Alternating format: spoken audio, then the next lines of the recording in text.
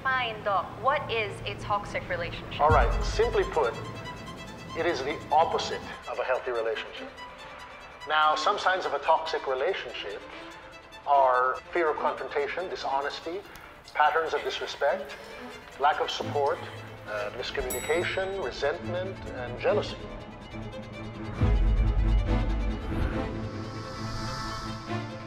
Okay, so how do people know that they are in good relationships?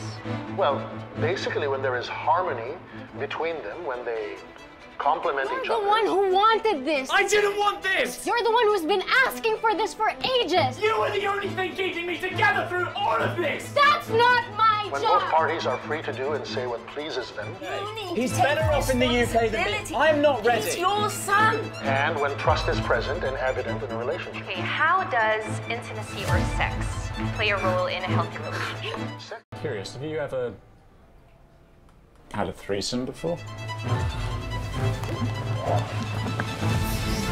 Try me.